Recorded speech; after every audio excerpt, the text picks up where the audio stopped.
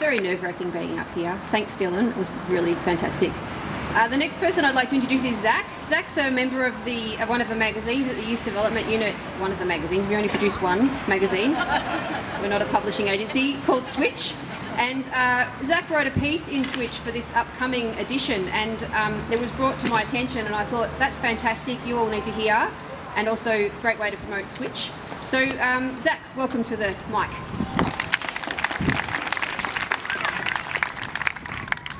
Good morning, everyone.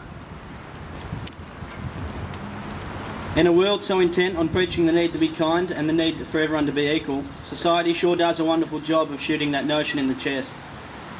From the moment we step foot inside a school, from the second we begin making friends, the idea that the person next to you is no different than you are is drilled into us. Some clearly miss the memo, some choose to ignore it, others don't understand it. It's true. The person next to you, no matter who they are the same as you. They feel the same as you. They smile, they laugh, they hurt, they cry, they dream, they aspire, they inspire, they fear, they live, just like you do. So tell me then, why is gay marriage still barred under Australian laws? Why are GLBTI people still discriminated against in 2013? If you are someone who shares the ignorant, naive, senseless view that gay and lesbian people should be excluded from the basic human right to marriage, it's time to wake up from your 6-decade sleep. It's time to stop bathing in your own foolishness. It's time to break away from the views that should have been exterminated by now. It's time to grow up. Sometimes I find myself lying down at night with nothing but my thoughts to keep me entertained. My mind wanders towards the discrimination African American people had to contend with up until the 70s. I think about how a Martin Luther King-led revival saved thousands of lives and changed the living conditions for millions of people across America and throughout the world. I think about how Rosa Parks refused to give up her seat to a power-stricken white man throughout the most violent period of white versus black disputes. However, what I think about most is the fact that people can now look back at the utter ignorance so many white people showed throughout the darkest period in American history. It fills me with joy that the dream of one man can spark a global change.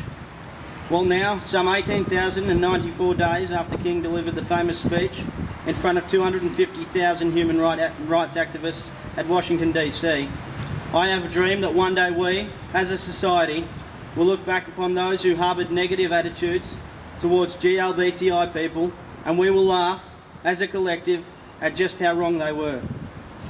This is my plea to you. Fight for the gay, lesbian, bisexual, transgender and intersex people of the world, as sexual preference does not reflect character and as it does not define a person. Fight for the people who have had their rights stolen. Don't harbour hatred. Change. Be better, please.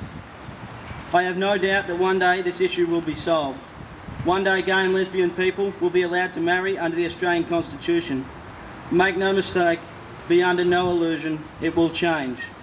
GLBTI people are just like you are. They love just like you do.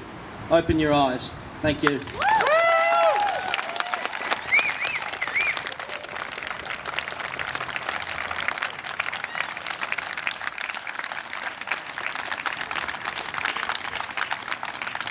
Wow. Young people, they're forever fantastic. Thanks, Zach.